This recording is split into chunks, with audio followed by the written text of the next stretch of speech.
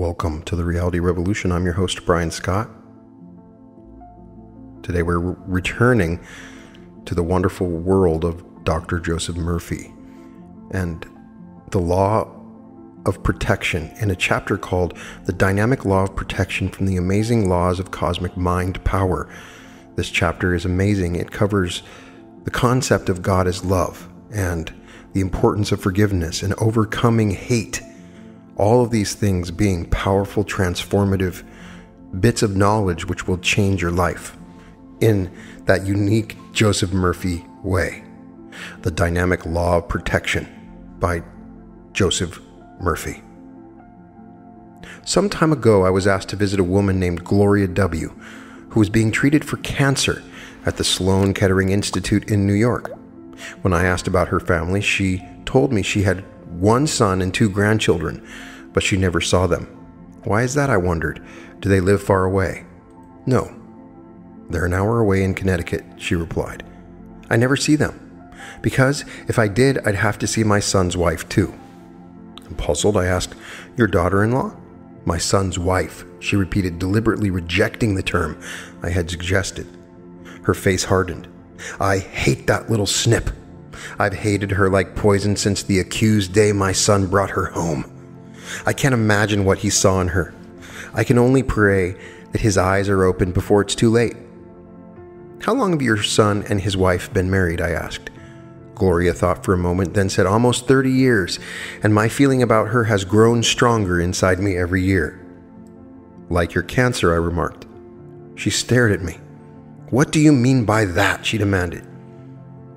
Have you asked your doctors what caused your disease? I replied. If you strip away the technicalities, they probably said that some of your own cells have turned against you, have become poisonous. I'd like to suggest that in another sense, the destructive emotions you've harbored toward your daughter-in-law have had a toxic effect on you. Not only on your mind and heart, but on the very cells of your body. Do you want to be cured of your cancer? Of course I do, she burst out. More than anything. More than your negative feelings about your daughter-in-law? I probed. After a brief hesitation, she nodded. Then you must give them up. You must teach yourself to practice the great art of forgiveness. You must begin by wholeheartedly, sincerely, and lovingly praying for your daughter-in-law. Later in our encounter, I helped Gloria compose this prayer about her daughter-in-law. The peace of God fills her soul. She is inspired and blessed in all her ways. God is prospering her, and I rejoice that the law of God is working for her, through her, and all around her. I feel in my heart and soul that I have released her. Whenever the thought of her enters my mind, I wish her well. I am now free. Gloria's spirit of forgiveness, together with the chemotherapy and other treatments she received, brought about a remarkable change in her personality, and a wonderful healing took place. Her prayer changed her subconscious mind by eliminating and neutralizing all the negative patterns lodged therein, and its embodiment also had to disappear. A new concept of God works wonders. A few months ago, I was invited to visit a very kind man named Milton S. I knew him to be noble, generous, and magnanimous in every way. On my first evening as his guest, he told me that he had recently been diagnosed with prostate cancer. My father and uncle both died of prostate cancer, he added. For 20 years or more, I've lived with the fear of developing it myself. I don't think a day has passed when I didn't pray to be spared this trial. Clearly, my prayers did not find favor with God. It's just as Job said, the thing I greatly feared has come upon me. Old friend, I said, forgive me, but I think your prayers have been misaddressed. What you've been doing is begging some far-off God, saying, if it is God's will, he will heal me. If not, he will inflict some dread disease on me. This is nothing more than the primitive concept of an avenging God punishing his children. God dwells in each one of us because you believed yourself to be the likely victim of cancer by God's will. It was as if you willed it to happen, and so it did. If this is so, Milton asked, what must I do to be saved? Believe that your condition will be cured, I replied. Be of good cheer. Approach the treatment your physician prescribes with the conviction that God wills them to be effective. Feel the cure in your heart, and your subconscious mind will respond accordingly. Later, I received word from Milton that his prostate cancer was in remission, and his general health, both physical and spiritual, had never been better. Why she had no boyfriends? Angie was a young woman from rural Wyoming who was working in an office in Los Angeles. She came to me after a public lecture and said, "Do you think you can help me? I'm so shy and timid that I blush and turn away if a fellow even says hello to me. I never learned how to get along with guys. I think maybe I never will." "But you want to?" I probed. "Oh, more than anything," she exclaimed. "I hate being single and lonely. I want to make someone happy. I want a family of my own." After we talked a bit longer, I explained to her how to realize her desires. The starting point was to abandon her view of herself as timid and withdrawn. She had to make herself feel that she was admired, wanted, and cared for. At my suggestion, she bought a diary at a stationery store and started to fill it with accounts of dates with imaginary admirers. Every evening, she set aside a time to meditate on the details of these encounters, which were always positive and fulfilling. Soon she found that speaking to people at work was no longer so threatening to her. When a group of coworkers invited her to go along to a restaurant on a Friday evening, she accepted. One of them, a young man she had long admired from afar, spent the whole evening flirting and chatting with her. At the end of the evening, he asked to see her again. She soon became immensely popular with men and was no longer a wallflower. As her romantic life began to flourish, Anne realized that she now wanted something more lasting. She began to affirm and claim that infinite intelligence was attracting to her an ideal companion. Who would harmonize with her perfectly? She imagined a wedding ring on her finger as she went to sleep at night. She would mentally touch and feel the ring. She actualized the state and impregnated her subconscious mind by feeling the naturalness, solidity, and tangibility of the ring. Moreover, she told herself the ring implied the marriage was already consummated and that she was resting in the accomplished fact. She soon attracted a wonderful man. Today, they blend harmoniously in every way. How he became a superior student. "I'm terribly worried about my son," David K. told me. "He's just 11, but I'm afraid his future is very bleak. His teacher recently told me he thought Sam would be evaluated for a learning disability. There was talk of transferring him to a special education class. I know very well what that means. It's a polite way of saying he is learning disabled." "What do you think?" I asked. "Could his teacher be correct?" David shifted uncomfortably in his chair. "I hate to even think such a thing. But since that conference, I've been watching Sam very carefully. Sometimes he doesn't seem to hear what I say, and when I ask about his schoolwork, his responses come so slowly. It's as if it isn't penetrating his head." "What line of work are you in, David?" I asked. "I'm an advertising copywriter," he replied. "Suppose the head of your department was secretly half convinced that you were a flop," I said. "Suppose he kept looking over your shoulder and asking you casual questions about your assignments. What effect do you think that would have?" "I'd fall flat on my face in no time," David said. "Oh, I see what you're getting at. The way I've been watching Sam is really sabotaging him. The same with his teacher. Anything that seems like a problem gets noticed more." "That is a lot of it," I said. "But there's more. Your conscious belief that your son may be mentally disabled communicates itself to your subconscious and to Sam's. That helps bring about the very thing you fear." "That's awful," David said. "I don't want to harm Sam. I want to help him. But what can I do?" "You must change your conscious beliefs," I told him. "Go someplace quiet, relax your body and mind, and lose yourself in the joy of hearing your boy tell you how well he's doing in school. Do this 3 or 4 times a day. Visualize him handing you a semester report with glowing comments from the teacher. Feel the solidity of the form in your hand. See the black letters on the white surface. Hear yourself saying, 'Wow, Sam, great work, keep it up.'" David adopted this advice. He immersed himself in this imagery until it penetrated his subconscious and became a living conviction. His son responded beautifully and blossomed forth as one of the best students in his class. The father experienced the fruit of the idea on which he had meditated. The father's prayer caused the intelligence and wisdom of the subconscious to well up in the mind of the boy, and he fulfilled his father's conviction of him. He could not be shot. A few years ago, I gave a series of lectures in Osaka, Japan. One evening in the restaurant of my hotel, I got into a conversation with a Japanese man named Akira I. He told me he had served in the Imperial Army during World War II. This was in China, he said. A fellow soldier who disliked me accused me of something I hadn't done. The court-martial did not believe me. I was sentenced to be shot. How terrifying, I said. How did you escape the sentence? I should tell you that as a boy I was sent to a Christian school, he replied. In prison, some heavenly impulse made me keep repeating to myself the words of the 91st Psalm. Then, each night before I went to sleep, I said to my profound self, I cannot be shot. I am God's child, and God cannot shoot himself.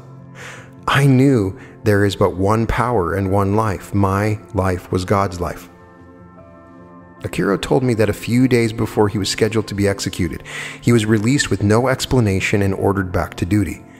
He never learned why he had been spared, but he was convinced that he had written his freedom in his subconscious mind by reiterating the truths of the psalm and by picturing his freedom. Whatever you impregnate your subconscious with, it responds accordingly. Your answer determines your future. When I was a boy at family gatherings, I used to hear my uncles and aunts talking about many things. Often they would say, you know, John or Mary met with that accident because he or she ceased going to church. Whenever any calamity came to people, they knew somehow they always found a reason to consider the victim sinful and the object of the wrath of God. Even as a child, I often wondered what kind of a God they had in their minds. What is your concept of God? Do you know that the answer you give to that question inevitably determines your entire future? Your belief about God is your belief about yourself. If you think that God is cruel, vindictive, and inscrutable, tyrannical, cannibalistic, Moloch in the skies, a sort of despot whose goal is to punish you, of course, you will experience the result of this habitual thinking. Your life will be hazy, confused, and full of fear and limitations of all kinds. In other words, you will experience the results of the nature of your belief about God. You will actually have negative experiences because of your belief. God becomes to you whatever you consider him to be. Above all things, get the right concept of God. It makes no difference what you call God. You may call him Allah, Brahma, Vishnu, reality, infinite intelligence, the healing presence, the Oversoul, divine mind, the architect of the universe, the supreme being, the life principle, the living spirit, the universe, or the creative power. The point is, your belief or conviction about God governs and gives direction to your whole life. Believe in a God of love. Millions of people believe in a God who sends sickness, pain, and suffering. They believe in a cruel and vindictive deity. They do not have a good God, and then to them, God is not a loving God. Having such weird, ignorant concepts of God, they experience the result of their beliefs in the form of all kinds of difficulties and troubles. Your subconscious mind manifests your beliefs and projects them as experiences, conditions, and events. Your nominal belief about God is meaningless. The thing that matters is your real subconscious belief, the belief of your heart. You will always demonstrate your belief. That is why Dr. Quimby said, more than a century ago, man is belief expressed. Millions of people conceive of a God of caprice, far off in the skies, who possesses all the whims of a human being. With such a concept, they are like the business executive who once told me I would be all right if God just left me alone. Believe that God is love, that he watches over you and cares for you, that he guides and prospers and loves you. Wonders will happen in your life that will far exceed your fondest dreams. Becoming a new person. His name shall be called Wonderful Counselor, the mighty God, the everlasting Father, the Prince of Peace. Isaiah 9:6. Begin now, today, as you read these lines, to enthrone the true concept or belief about God, and miracles will begin to happen in your life. Realize and know that God is all bliss, joy, indescribable beauty, absolute harmony, infinite intelligence, and boundless love, and that He is omnipotent, supreme, and the only presence. Accept mentally that God is all these things, as unhesitatingly as you accept the fact that you are alive.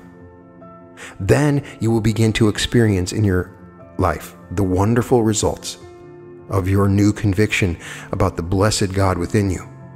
You will find your health, your vitality, your business, your environment, and the world in general changing for the better.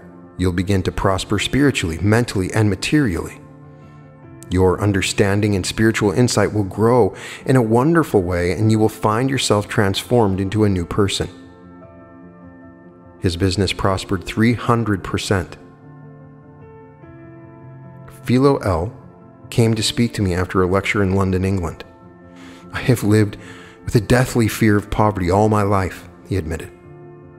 I work very hard, but my affairs do not flourish. What can I do? Can you bring yourself to look upon God as your silent partner? I asked. As your guide and counselor?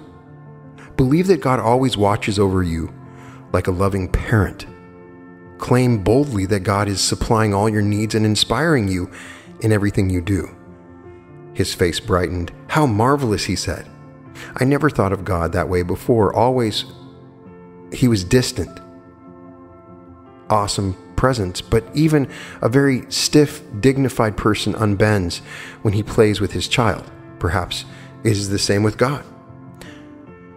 Philo wrote me a few months later, I feel God is a living presence, a friend, a counselor, and a guide. He said, my business has prospered 300%, my health is better, and I have thrown away the thick lenses I wore for 20 years.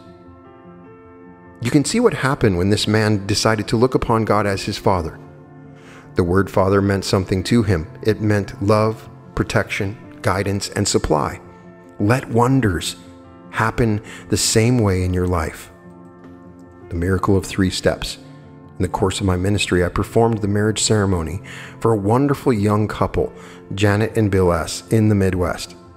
After about a month, however, they separated. Janet returned to her parents' home. What had happened to their romance? When I asked Bill that question, he said, we should never have stayed here, where we both grew up. Janet was too popular. Practically every guy in our high school class was in love with her. Even before the wedding, I kept thinking she would start seeing other men. I was jealous of her. I did not trust her. I imagined that she was with some of her former boyfriends. I was sure I would lose her. By imagining evil about his wife, Bill was cohabiting mentally with fear, jealousy, and loss. He had already broken his marriage vows. He had promised to cherish, love, and honor her at all times, and forsaking all others, to remain faithful to her alone. Instead, he embraced his own mistrust. His fear communicated itself to the subconscious mind of his wife. So it came to pass that what he feared and believed actually took place. Hurt and baffled by his attitude, Janet looked for sympathy and comfort with an old male friend who still hoped to win her over. When Bill saw his belief made manifest, he blamed his wife. In truth, however, it was done unto him as he believed. It was my pastoral duty to explain all this to Bill and Janet. Once they learned about the workings of their conscious and subconscious minds, they decided to pray together and to practice the miracle of 3 steps. The first step, in the beginning, God. The moment they awakened in the morning, they claimed God was guiding them in all their ways. They sent out loving thoughts of peace, harmony, and joy to each other and to the whole world. The second step, grace at meals. They gave thanks for the wonderful food and for all their blessings. They made sure that no problems, worries, or arguments entered into their table conversation. Third step, prayer before rest. They kept their Bible close at hand and read a selection from it each night before going to sleep. These included the 23rd, 27th, and 91st Psalms, the 11th chapter of Hebrews, and the 13th chapter of 1 Corinthians. They said quietly, "Thank you, Father, for all the blessings of this day. God giveth his beloved sleep." Both Bill and Janet made a private vow to stop doing the things that created distance from the other. This took discipline plus an intense desire on both sides to make their marriage work. As they followed this practical procedure, harmony eventually was restored to them. The couple was reunited. I had a rather strange interview a few years ago with Dwayne R. and Margie B., who came to see me at my hotel in Dallas, Texas. They were both worried and anxious. "We used to be married," Dwayne told me. "To each other, I mean. Then we broke up. I was a stupid, pig-headed mule, or it wouldn't have happened." "That's not fair," Margie protested. "I acted like an idiot, and you know it." "Well, we won't even fight over that now," Dwayne said. "The point is, after going round and round, we got divorced. Before long, we both got married again." "You've heard about marrying on the rebound," Margie asked. "Well, that's what it was. Talk about making a mistake as big as all outdoors. The worst part is I knew before a week was out." "Me too," Dwayne said. "Anyway, the point is, we tried to fight this thing for the last year and a half, and it's not working. We realize we still love each other. What do we do?" "Which do you think is more in accord with God's plan?" I asked. "A real marriage built on love, or a sham marriage built on lies?" "A real marriage," they both said in the same breath. "Then you have your answer," I said. "To live a lie with your present spouses is not just or fair to them or to yourselves. You must tell them the truth. I think you will find that on some level they know it already." Dwayne and Margie were able to allow the inner love for one another in their hearts to lead them back to the altar of love. The rebound marriages were dissolved amicably, and all those involved were blessed thereby. The couple was reunited.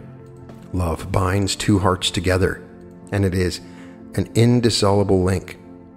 "What therefore God, love, hath joined together, let no man put asunder." Matthew 19:6. The transforming power of love. Elizabeth Y. came to me deeply distressed.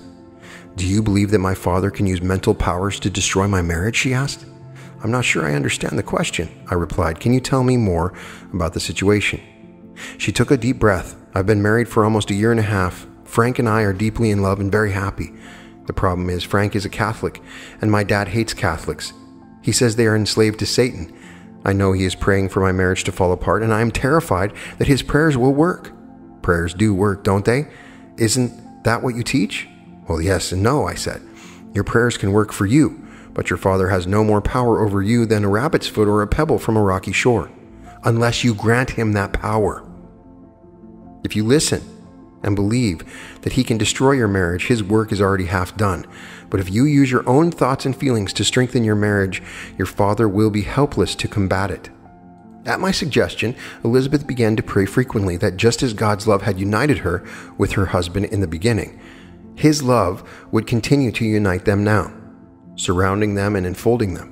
She affirmed regularly that the beauty, love, and harmony of God permeated their minds and hearts, and that God's love ruled their lives. She realized that nothing could come between her and the man she loved. Love is of the heart. As this young husband and wife found love, grace, and goodwill in one another and saw the virtues of each other, their marriage grew more blessed every day. The young woman prayed for divine understanding for her father, and she told me recently that he was becoming more tolerant now and was learning to love her husband. Prayer transformed a criminal. I once visited a man, Josh B., who was dying from the effects of chronic alcoholism. He told me that his drinking had led him to commit many crimes. "What do you think?" he asked. "Will God punish me? Am I on my way to hell?" "God is a loving God," I replied. "He punishes no one, but we, by our misuse of the laws of life, punish ourselves, either through ignorance or by willfully violating the laws of harmony, love, and right action. You must forgive yourself and let God's love enter your soul. If you resolve to be a new man in God, then the past will be wiped out and remembered no more." We prayed together. Afterward, Josh appeared radiant and happy. The reason for this was that he now had a deep inner faith and conviction that he was on the right side of God and that all was forgiven. He was very relaxed and said he was ready for what he called heaven. His doctor noticed a remarkable improvement in the man, and soon thereafter he was told he would live Indeed, within 10 days, he left the hospital, whole and healthy again. Josh is now 85 years old, still strong and healthy. He has become wonderful, upright, godlike man, completely transformed. How did all this come about? It was the result of his acceptance of the truth about God. His complete surrender of all his crimes, hates, and guilt immediately released his mind and body. His body responded in a miraculous manner to his new mental attitude. His inner sense of freedom and peace of mind. Nothing else was the healing agent. Prayer saved his life. I was visiting a friend in the hospital. As I got up to leave, he urged me to talk to the man in the next bed, Robert C. He told me in a whisper that Robert was on the critical list with a widespread systematic infection that did not respond to antibiotics. He was not expected to live. I introduced myself to Robert. He seemed glad to have a distraction. As we talked about the hospital, he suddenly said, "The worst part of being here is that I know Harry is gloating like anything. I loathe that man. They don't come any lower than him." "Who is he?" I asked. "He was my partner," Robert told me. "Then I found out he was cooking the books and diverting the company's assets. I barely managed to avoid bankruptcy as a result. I tell you what, if I ever get out of this hospital bed, he'd better watch himself. I just might get around to giving him what he deserves." It was easy to see that Robert's loathing had become a festering psychic wound. "Would you invite your former partner to dinner?" I asked. "Only if I knew I could get away with poisoning him," he declared. "Yet you entertain him constantly in your mind," I pointed out. "And it is not he who is being poisoned, it is you. You give him, or rather your psychic image of him, immense power over your mind, your body, and your vital organs. You are the only thinker in your universe. That means you are directly responsible for the thoughts, concepts, and images that come to you. If you saturate your mind with hatred and loathing, the effects will surely make themselves known in your body. But if you saturate your mind with the truths of God, only wholeness and health can follow." Before leaving, I gave Robert a prayer to meditate on, which makes up the next section of this chapter. I later heard that he had made a rapid and unexpected recovery from his infection. True wonders happen as you pray. The power of God. This prayer has helped many people to transform their lives. As you meditate on these wonderful truths, you too will shortly discover that wonders are happening in your life. God is the only presence and the only power, and I am one with it. God's strength is my strength. His intelligence floods my mind. This new awareness gives me complete dominion in every department of my life. I'm now joined to the one universal mind, which is God. His wisdom, power, and glory flow through me. I know that the energy and power of God permeate every atom, tissue, muscle, and bone of my being, making me perfect now. God is life, and this life is my life. My faith is renewed. My vitality is restored. God walks and talks in me. He is my God. I am one with him. His truth is my shield and buckler. I rejoice that it is so. Under his wings shall I trust. I dwell in the secret place of the Most High, and I abide under the shadow of the Almighty. Points to remember. 1. Hatred is a mental poison. Forgiveness and love are the spiritual antidotes to use, and then a healing follows. 2. Get a new concept of God as love. Realize that God is for you, not against you. 3. Your mental attitude is cause, and your experience is effect. 4. You can protect yourself from all harm by realizing that God's love surrounds you, enfolds you, and enwraps you. 5. Believe in your heart the truths expounded in the 91st Psalm, and you will be invulnerable. 6. Imagine and feel that you are loved, wanted, and appreciated, and you will never lack friends. 7. Pray for the so-called special child by calling forth in prayer and meditation the intelligence and wisdom of God which are inherent in all children. 8. Mentally write your freedom in your subconscious mind, and it will respond accordingly. 9. Your real belief about God determines your whole fate. 10. Your belief about God is your real belief about yourself. Man is belief expressed. Quimby. 11. Your normal belief about God is meaningless. What really matters is the belief in your heart. 12. Believe that God is all bliss, peace, beauty, joy, and love. And what is true of God is true of you. Make a habit of this, and wonders will happen in your life. 13. Boldly claim that God supplies all your needs, and you will prosper in all your ways. 14. Your habitual fears can be communicated to the subconscious of your spouse. Form a habit of thinking on that which is lovely and of good report. 15. When God's love unites a husband and wife, no person, place, or condition can break up the marriage. Love is the indissoluble link that binds. 16. God or life punishes no one. We punish ourselves, either through ignorance or by willfully violating the laws of harmony, love, and right action. 17. Hatred is a deadly poison, causing the death of all the vital organs of the body. Now, this is a beautiful chapter that so powerfully summarizes the key teachings of Joseph Murphy. If you or a friend or family member is suffering from some sickness like cancer, talk to them. Are they holding a hatred about somebody in particular or a thing in their lives? I can tell you this from personal experience. My own mother, who died of colon cancer, did this very thing. She felt fears and angers and hatred for a number of people, and it all manifested in her body. And I promise you, if you have somebody in your life that's struggling with this, there is a mental cause. And oftentimes, as we see in a couple of the stories here, it's some person they have not forgiven. So if you can learn to pray on this, it will change your life. And if you're struggling in finding love, it's your own concept of yourself that is doing it. You can change that by changing the way you view yourself subconsciously. Also, it affects the people around you, as the story of the person with his son. If you're judging your kids by saying they're no good, they never do what they need to do, then you're going to see that in your kids. I think that this is an epidemic. People's kids start to struggle. It becomes a self-fulfilling prophecy. Change the way you view your friends or your kids and watch how they change in your world. They might fail at something. Something might come up. But remember, it works in the same way as it does for yourself as it does for others. The way that you imagine them is the way they become. So if your son or daughter is struggling, imagine that they're not. Imagine that this is just a part of the process towards their true brilliance.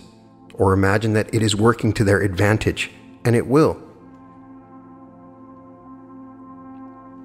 You know that anything is possible. If you're struggling with something that you're terrified about, and you are going to be shot, as the person from Japan in the story said, then pray that you are a child of God, and that God cannot shoot yourself, or God cannot do whatever and punish yourself.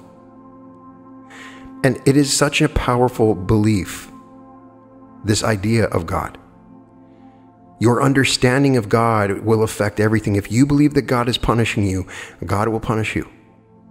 Your belief of God is your life. So if you believe that God is loving, powerful, intelligent, and a loving parent to you, then it is amazing the way these things change. Now, he points out several Psalms, and he's a big believer in reading those Psalms, and it definitely works. There is no doubt. But the big thing from this is believe that God is love, that he watches over you and cares for you, and that he guides and prospers and loves you, and wonders will happen in your life that will far exceed your fondest dreams.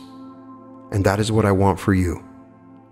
It's such a simple teaching, but I promise your relationships with others, your experiences in your life, the things you're going through have all been determined by these beliefs, by the relationships you have, and by your understanding of God. And if you change this and embrace the idea that God is love and forgive those around you and reimagine those people that you think are your enemies and imagine them as your friends and reimagine the problems that your friends or kids are struggling with, you can change the world. You alone can change the world by the way you imagine. And now's the time to start. Power of love will transform your life. God is the only presence and the only power, and you are one with it. His strength is your strength. His intelligence is flooding your mind now. I'd love to get your thoughts on this. If you're like me, sometimes Joseph Murphy is the perfect antidote to whatever you're struggling with. It's a reminder, such a simple teaching every time, but it's so transformative and so powerful. So in any case, please put a comment about how these thoughts have changed your mind. Have you had experiences that are similar to these stories? Did you hate somebody and did you struggle with your health, and then forgiving someone else, then it changed? Your stories are important. People are going to read these comments, and your stories are very important because people want to see an example of these teachings in the real world. So please share your stories. Put a like on this because people need to know this truth that God is love and that this powerful concept will change the world. In any case, all episodes of The Reality Revolution can be found at therealityrevolution.com. And welcome to The Reality Revolution.